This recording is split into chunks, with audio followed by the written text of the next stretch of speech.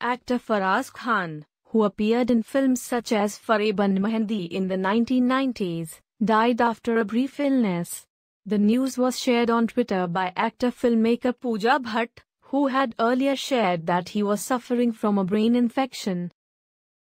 With a heavy heart I break the news that Faraaz Khan has left us for what I believe is a better place. Gratitude to all for your help and good wishes when he needed it most. Please keep his family in your thoughts and prayers. The void he has left behind will be impossible to fill, she wrote. Last month, Pooja shared details of Faraaz's diagnosis and urged people to crowdfund to pay for his medical bills of 25 lakh rupees. He was hospitalized in Bengaluru after suffering multiple seizures, his family had said. Actor Salman Khan had also made a contribution to the fundraiser. Faraaz's younger brother Farhan had told.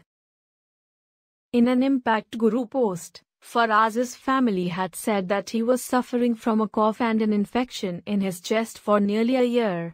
When it aggravated due to the pandemic, he was advised hospitalization during a virtual doctor consultation on October 8. NYOOOZ Desk.